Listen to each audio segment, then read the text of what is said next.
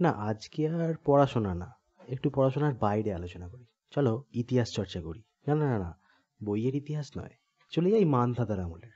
আচ্ছা, এই মানধাতা কে ছিল? জানতে ইচ্ছা করে না? চলো আজকে শোনাই মানধাতার আমলের মানধাতার ইতিহাস। ভিডিওটি তোমাদের ভালো লেগে থাকলে লাইক, শেয়ার এবং কমেন্ট অবশ্যই করো। তাহলে ভবিষ্যতে এরকম আরও অনেক মজার ভিডিও তোমরা দেখতে পাবে। এবং সাবস্ক্রাইব করতে ভুলো না। মানধাতা এক রাজার নাম। তিনি ছিলেন সূর্যবংশের রাজা যুবন্যাসের ছেলে। মান্ধাতার জন্মের ইতিহাসটাও বেশ অবাক করা। তার বাবা যুবন্যাসের কোনো পুত্র সন্তান হচ্ছিল না। তিনি তখন একটি পুত্র সন্তান লাভের আশায় মুনি ঋষিদের আশ্রমে যোগ সাধনা শুরু করলেন। দিনের পর দিন নিষ্ঠার সাথে সাধনা করার পর একসময় মুনি ঋষিরা সন্তুষ্ট হলেন। যুবন্যাসের পুত্র লাভের জন্য মুনিরা এক যজ্ঞ শুরু করলেন। ভোরের দিকে শুরু হওয়া সেই যজ্ঞ শেষ হলো মধ্যরাতে। কলসি ভর্তি মন্ত্রপুত জল বেদিতে রেখে তারা গেলেন ঘুমোতে। যাওয়ার আগে নিজেরা বলাবলি করলেন, এই কলসির জল যুবন্যাসের স্ত্রী খেলে তার ছেলে হবেই। সেই কথা অবশ্য যুবন্যাস জানত না। রাত্রে যুবন্যাসের খুব তৃষ্ণা পেল। তখন সে নিজেই ওই কলসির জল পান করে ফেললেন। সকালে ঘুম থেকে উঠে কলসিতে জলের পরিমাণ কমে যাওয়া দেখে অবাক হয়ে গেলেন মুনি ঋষিরা। যুবন্যাসকে জিজ্ঞাসা করতেই রাতের ঘটনা পুরোটা খুলে বললেন তিনি।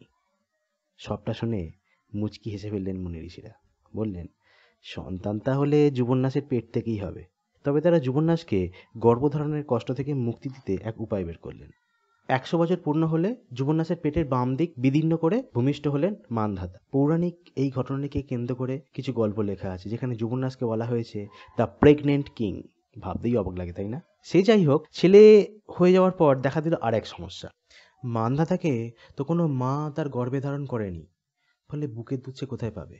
এখন বুকের দুধ ছাড়া মান্ধাতাকে বাঁচাবেই বা কী করে? জটিল এই সমস্যার সমাধানে এগিয়ে এলেন স্বয়ং ইন্দ্রদেব।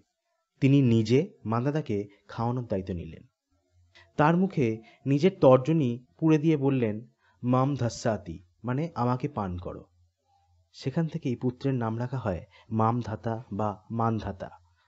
ইন্দ্রের সেই আঙুল ছিল অমৃতক্ষরা, মানে সেই আঙুল দিয়ে অমৃত ঝরত। ইন্দ্রের সেই আঙুলের গুণে মান্ধাতা একদিনেই দেহসৌষ্ঠবের দিক থেকে তারুণ্যে পদার্পণ করে। পড়াশোনা অস্ত্রবিদ্যাতে বেশ পারদর্শিতা অর্জন করে এই মান্ধাতা। পরে তার বিয়ে হয় চন্দ্রবংশীয় রাজকন্যা বিন্দুমতির সঙ্গে, এবং মান্ধাতা এবং বিন্দুমতির ঘর আলো করে জন্ম নেয় 3 পুত্র, পুরুকুৎসু, অম্বরীশ এবং মুচুকুন্দ, এবং তাদের 50টি মেয়েও ছিল। এই মেয়েদের তারা বিয়ে দিয়েছিলেন ঋষি সভৌরির সঙ্গে। এই রাজা মানধাতা ছিলেন সত্যযুগের রাজা। একটা যুগকে 4 ভাগে ভাগ করা যায়। প্রথমটি ছিল সত্যযুগ, তারপর ত্রেতা যুগ, তারপর দাপর যুগ, আর এখন চলছে কলিযুগ। এবার নিজেরাই বিচার করে দেখো মানধাতার আমল বলতে কত পুরনো আমলকে বোঝায়। ভিডিওটি তোমাদের ভালো লেগে থাকলে লাইক, শেয়ার এবং কমেন্ট অবশ্যই করো। তাহলে ভবিষ্যতে এরকম আরও অনেক মজার ভিডিও তোমরা দেখতে পাবে। এবং সাবস্ক্রাইব করতে ভুলো না।